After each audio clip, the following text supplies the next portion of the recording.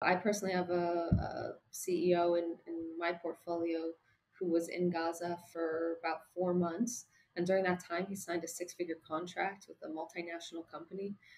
He flew to a major conference in Las Vegas, went on a plane, got back to Israel, went straight back to the battlefield. Hey everyone, this is Prashant and I'll be your host for the VC 10X podcast. And today we have Nicole Priel with us. Nicole is a partner at Ibex Investors and is focused on Israel VC investments.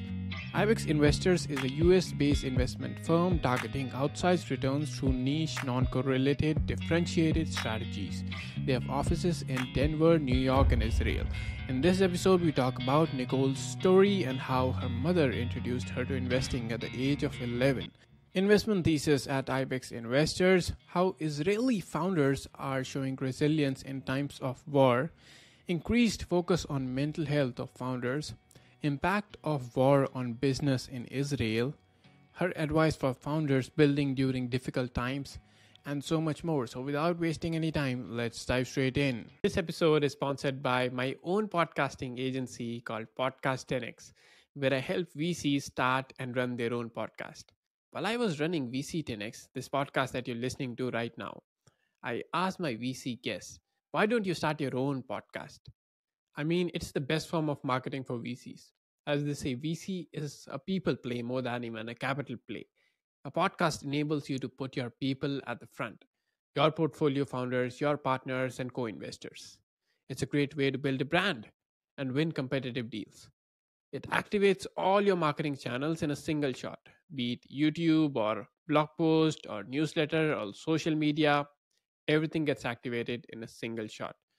And I get the same response from all the VCs that it's a lot of work and we don't have the time for it.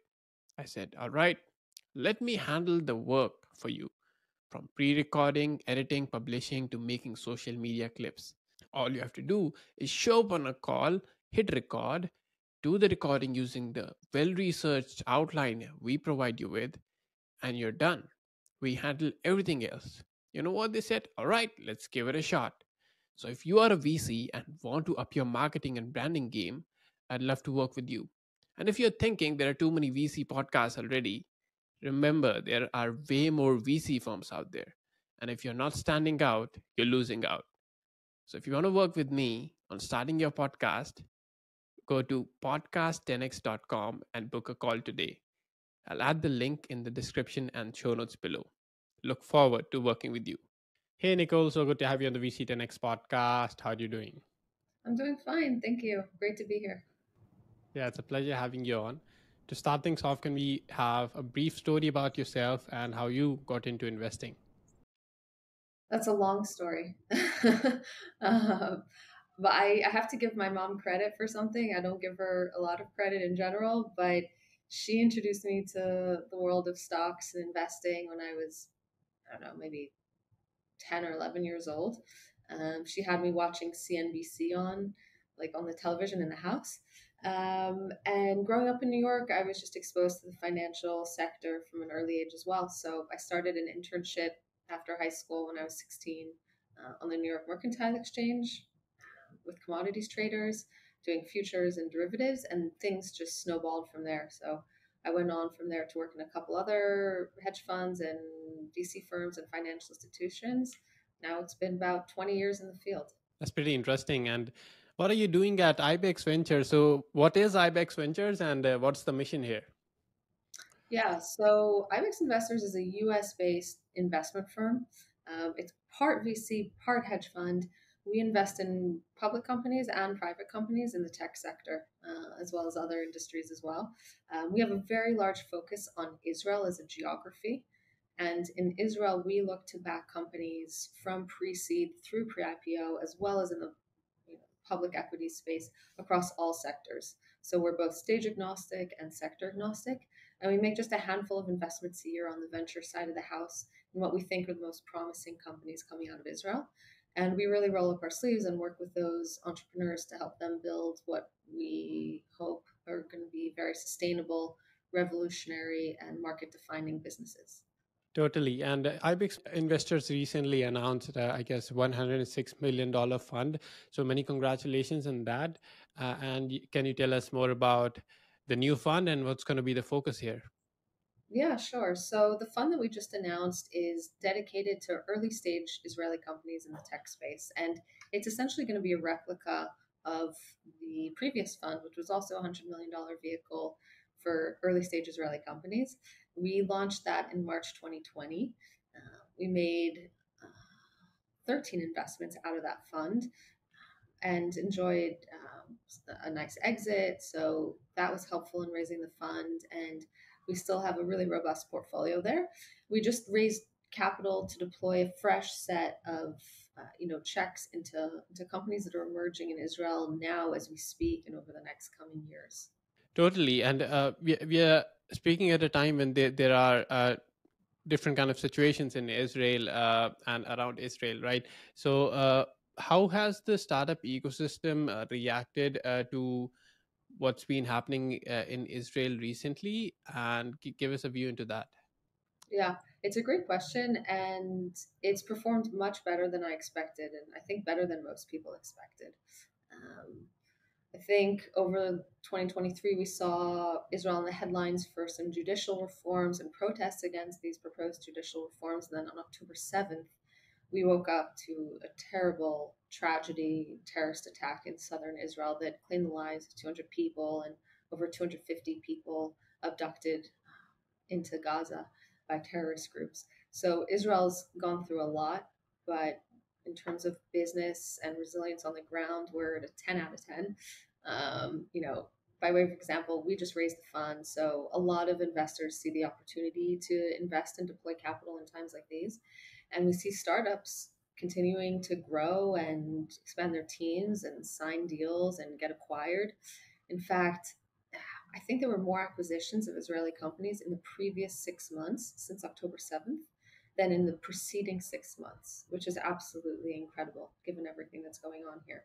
But if you walk through the streets of Tel Aviv or another major city in Israel, you would really have no idea that such a terrible conflict is going on so nearby because Israelis are used to this, I have to say, in a very sad way. But we're no stranger to conflict and violence and multiple, terror attack attempts on a regular basis here in Israel. But we know how within a couple of hours to, pick things up and get back on the horse and keep going. So everyone is personally distraught. There's a level of grief in the country, and the level of suffering is, unfathomable. But at the same time, we know that the best way to defeat terrorism and to defeat our enemies is to continue to grow and expand and perform and put up good results. So that's what everyone is heads down working on doing, whether they're working in tech companies or industry or investing or any other kind of sector. Yeah, totally. Yeah, this is very unfortunate what's happening. And I've heard like several stories in a broad spectrum what's happening in Israel, and a lot of stories of resilience as well. But especially talking about startups and founders. So, are there any stories on that front on how our founders are dealing with situations like these? Because these are like really heavy on them from mental health perspective as well, right? Some of them may be called to go to the front and fight a war, right? So, any stories on that front? I mean, so many, too many to count. Um, the entrepreneurs have been building companies throughout this all have just been incredible. Many of them have seen key members of their team called up to the army, been out of communication. They themselves have been called up to the army and put their personal lives on hold while they've gone to defend their country, and at the same time doing business, when they can. So I personally have a CEO in my portfolio who was in Gaza for about 4 months, and during that time he signed a six-figure contract with a multinational company. He flew to a major conference in Las Vegas, went on a plane, got back to Israel, went straight back to the battlefield. So they really are testaments to the balance of juggling multiple things at once. And I don't think that's very easy. So you mentioned mental health, and that's a subject that we've been pretty vocal about as a firm for several years now because founders are juggling, multiple challenges. It's not just war or conflict. It's also, you know, failure in one regard or another, or having to let people go, or working hard for something and getting rejected, or balancing, commitments on multiple fronts, and that takes a toll. So we've held multiple sessions and actually offered free mental health support to all of our portfolio companies in the past. And we believe it's essential to helping support, entrepreneurs, because if they themselves are not in a good place physically or mentally, then how are they expected to run a company? So it's in everyone's best interest, obviously, to keep them safe and healthy. Totally. And you mentioned how the business has remained as usual if we look at it from the numbers perspective and how startups are performing. So, are there any opportunities or any silver linings in times like these? Uh, Anything that maybe startups can do, or maybe new kind of ideas that emerge from difficult times like these? It's a great question. Yeah, I think that there are a lot of folks who have become very vocal and mission driven about the cause, and they're looking for ways to help and get involved and get active. So to the extent that startups can leverage those relationships and those contacts with folks who want to go the extra mile, now is a great time. I think there's also a lot of opportunity to look into sectors that might have been a little bit cast aside or operated below the radar for the last few years.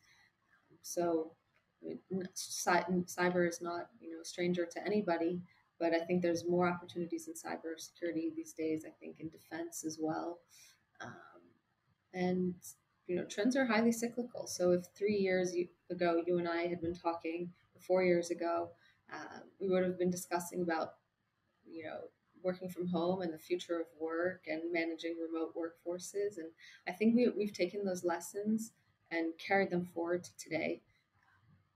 Workforces continue to be remote, and even here, given the conflict, there's been a sustained kind of hybrid sort of work environment. And one of the ways that Israeli companies have mitigated risk is by having parts of their team located in other areas. So we continue to see opportunities both in building companies but also managing companies given new realities. Totally. And Israel has a long held this reputation of being the startup nation, right? What do you think gives it that reputation? Is it the courage and resilience of the founders, or is it something else? What is it? So, reputations take years to build and seconds to destroy. It's a little bit unfair, but Israel has built this brand startup nation over many, many years. So it was actually just 10 years ago that Waze was acquired by Google for $1 billion.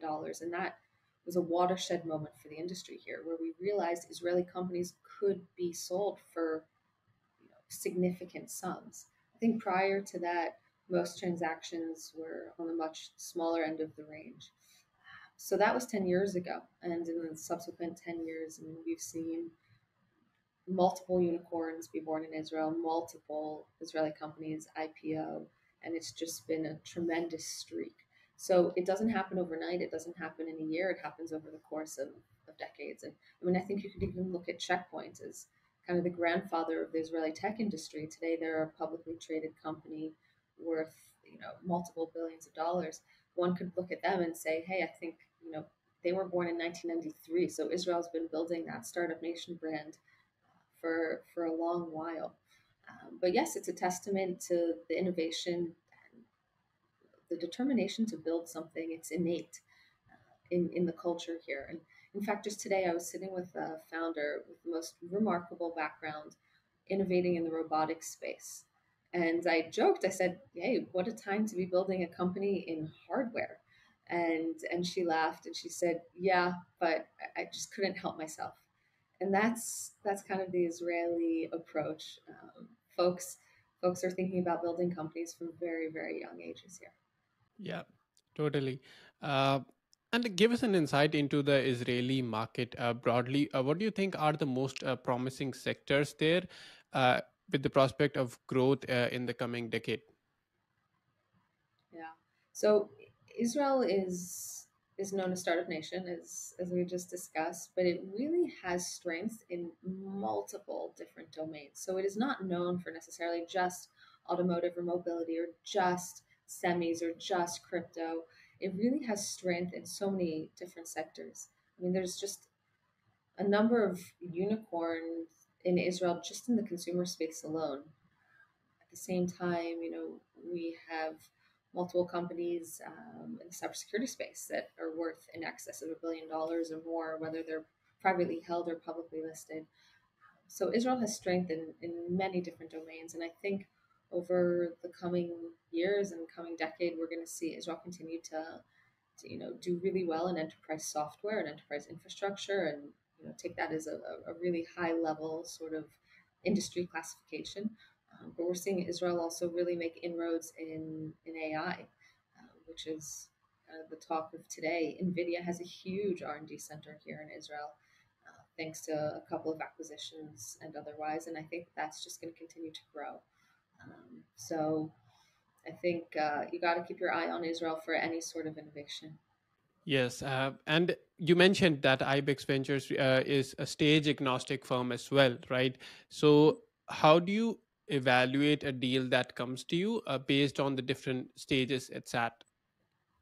Yeah, so we have different team members who focus on different stages. So roughly broken up into kind of an early stage team and a growth team, and then public equities. So that's more or less how we allocate potential opportunities internally. Got it. That's great. And would you like to mention any portfolio companies that are doing exciting work? There's a lot. They're all listed on our website, and you're welcome to peruse them and check them all out at your leisure. Totally, totally. I'll make sure to put the link in the show notes below for that. Now let's talk about how does Ibex Ventures add value and help its portfolio companies succeed. Yeah, so I think like any early stage firm who's, making just a handful of investments a year and leading rounds and working closely from a board level perspective, we work hand in hand with our portfolio companies. We often see ourselves as an extension of the founding team, to the extent that we try to help with things that are high level and strategic, all the way down through things that are mundane, like how do I sign up for director's insurance, or how can I find an office, or how should I onboard this remote employee. So these are all questions that founders, especially first timers, have to grapple with, and we're happy to be a resource there. So yeah, on the commercial side of things, we'll oftentimes try to help with strategy around distribution and pricing, and should we work with channel partners or should we sell direct, and if we sell direct, should we focus on investing in lead gen and digital marketing, or should we hire SDRs and take an inside sales motion. So depending on the company, the sector, the industry, the ACVs, the advice really varies. Obviously, we'll also help with fundraising and helping our companies get to the next round and setting up a strategy to make sure that fundraising is as short and painless and effective as possible. So the list goes on and on. But I think my favorite kind of response to what is it like being a VC is a tweet that I saw years ago, and it said, "Oh, you want to be a VC? Well, do you also want to be an investment banker, a recruiter, a publicist, a therapist, and so on and so forth? Because you have to wear a lot of different hats. But it's really great fun, and it's the greatest honor and privilege of my life to be able to meet the most fascinating entrepreneurs every single day, and then invest in them and stand alongside them in their journey and help them grow into big companies. It doesn't even feel like work. Yes, totally. And being a VC investor over the years, what do you think has been your biggest learning? Hmm. There's a lot. There's a lot. Let me focus on maybe one or two if I can. One is that communication. It sounds trite, but communication is so key in terms of a founder investor relationship. You've really got to be as open and transparent, and forthcoming with information as possible. And I think that the higher the frequency, stronger the cadence of communication, but even if it's just like little texts and updates here and there, founders can really leverage their investors in the best way possible, not just their investors, but their advisors. So you have a team of folks around you. You might not sit in an office with them every day, but to the extent that you can keep them close and in your inner circle and updated, you will stay front and center in their minds. And I think that that's where you want to be located. So communication, don't keep the bad news, don't keep the good news away, really share it as it comes. And then, like, the other tidbit is really relevant to where we are in the cycle. So, we're in a post zero interest rate environment where, post 2021 bubble popping.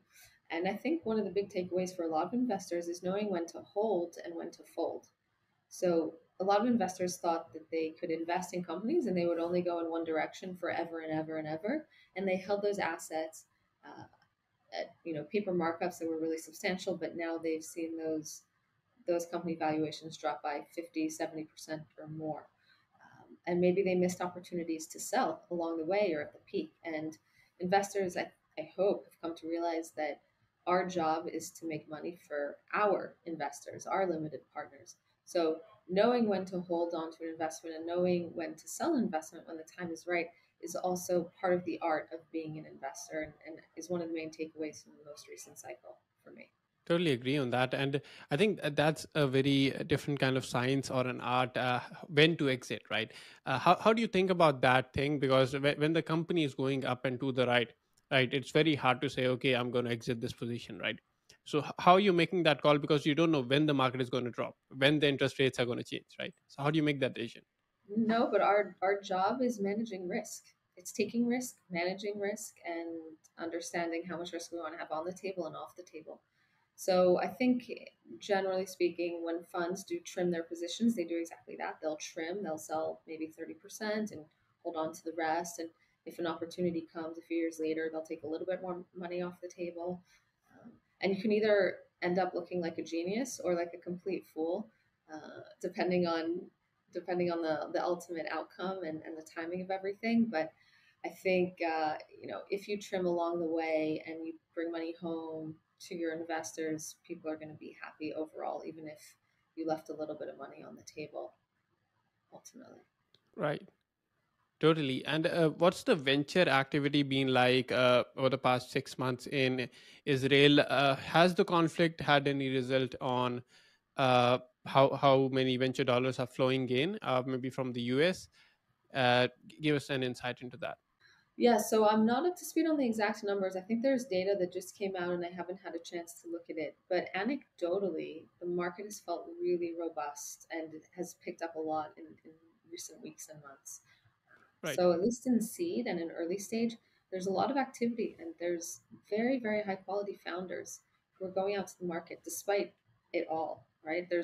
In general, there's kind of weak macro environment for tech as an asset class, weak appetite. Um, but you see the really great founders, come hell or high water, they're gonna go out and raise and try to build a company, and I think it's a great time to go out and do that. So in general, we're seeing quite a healthy level of activity and very high quality founders building really, really interesting companies. So things haven't changed much in that regard at all. We see a lot of activity and there's money to be deployed and there's deals getting done. Right. That's amazing to hear. And what's the portfolio construction strategy you employ at Ibex Investors? In respect of maybe how much reserve you keep aside, or what's the ownership targets that you have there? Yeah.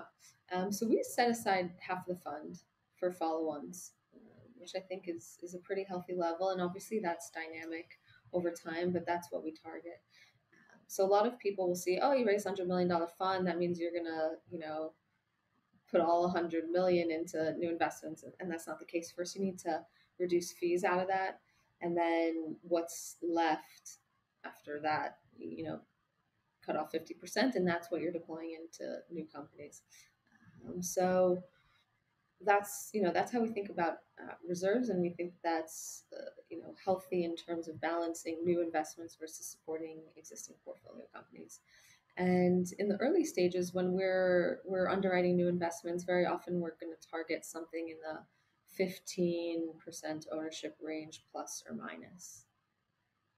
Obviously, that's going to get diluted over time. Right. So really, the initial ownership that makes a big difference to cash on cash returns when there's a liquidity event. Right, totally. Thanks so much for that. And now coming to my last main question before we move on to the rapid fire round. And this one is about what would be maybe your parting advice to founders who are building in difficult times, difficult in respect to maybe how the market conditions are, investment is not that easy to flow in general, but also of the specific situation that is there in Israel. Yeah, so one piece of advice for founders is go and validate your idea in the market as much as you can. Go out and chat with 60, 70 or more potential customers and have them tear apart your idea and tell you why it's horrible and it's never going to work and they've seen it done before and it's always failed.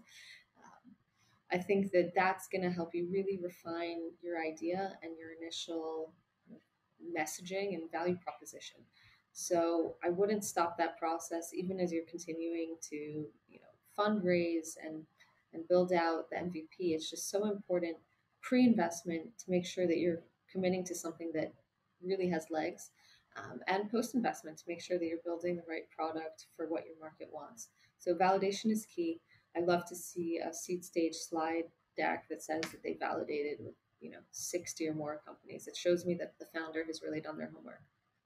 Right, totally. That's a great advice right there. Now let's do the rapid fire round, wherein I'll ask you five quick questions about the fund that you're investing out of, and you have to give five quick answers, right? Okay. So the first one goes, what are the sectors and regions you invest in? Israel, stage agnostic and sector agnostic. Great. And what's the typical check size? $2 to $5 million. Great. Where can founders apply for funding in case there's a direct way? Email me, npriel at ibexinvestors.com. It's also listed in my LinkedIn profile, Nicole Priel. Awesome.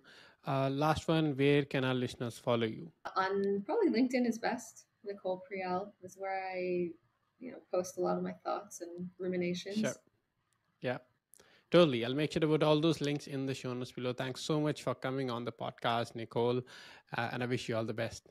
Thank you for having me. It was a lot of fun. Thank you so much.